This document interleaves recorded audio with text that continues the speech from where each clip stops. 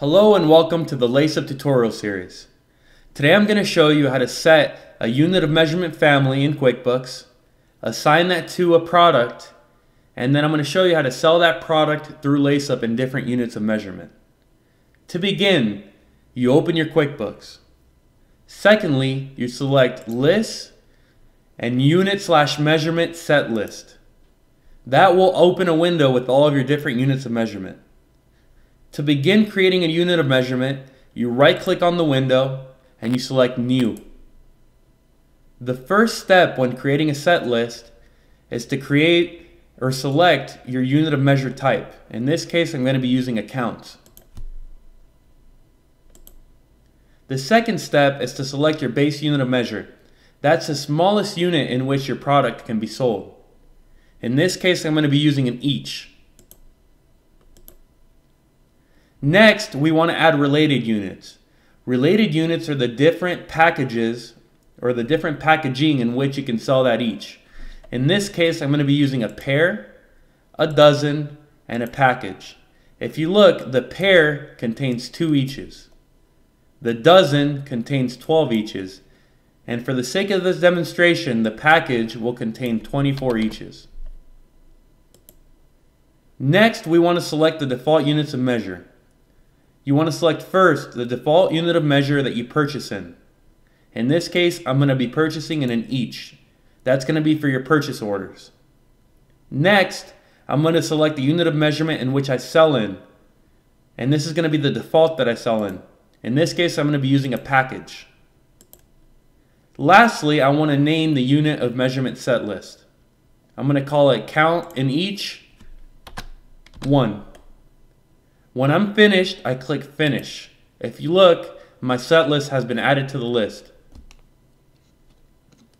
Now to assign these units of measurement to an item, I'm going to go to my item list, which is going to open up all my items. In this case, I'm going to assign the units of measurement to Cafe Caracolillo.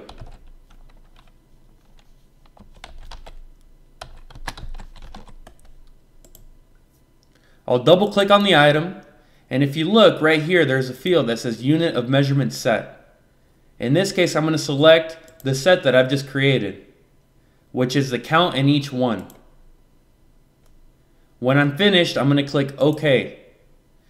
Now I have to take that unit of measurement list and import it to LaceUp so that it can be invoiced.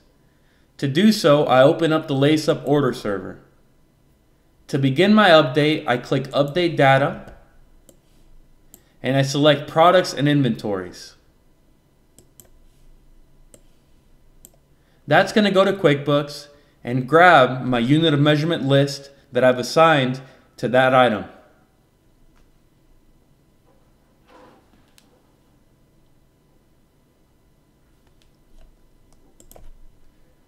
Now to get that item to show up in LaceUp with the correct unit of measurement list, I'm going to go to Menu and Sync Data from Server.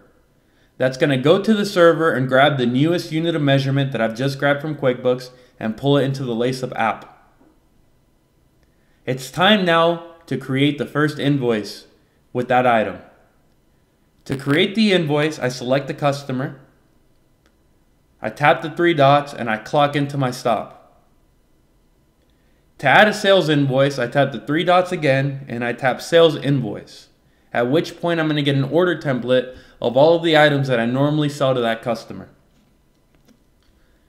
To search for Cafe Caracolillo, I'm going to hit the search button.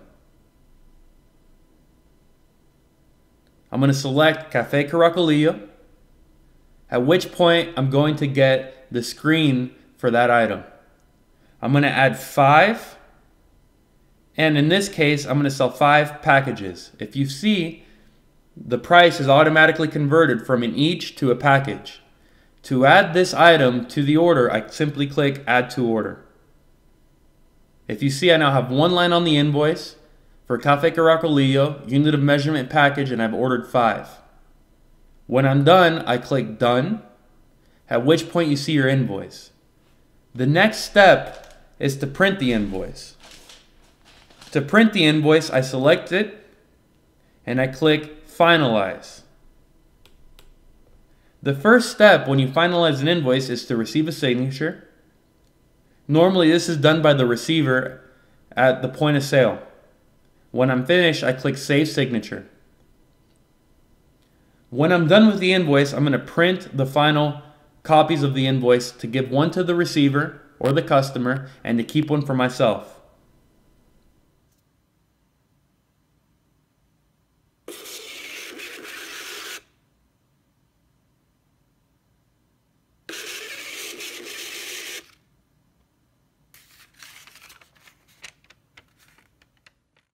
Here's the final invoice. Above, you'll see the customer name, the invoice number, and the line item. If you look, Café Caracolillo, 5 packages for a total of $4,122. Below, you can see the totals, and lastly, you can see the signature. When I'm done printing, I'm going to click Done, at which point I'm going to get a green finalized icon underneath the invoice showing that I'm finished. When this is enabled, I'm now able to clock out of my stop and return back to my route screen. Assuming this is my last stop for the day, I'm going to return back to the warehouse, tap on the 3 dots, and transmit that information to the back office.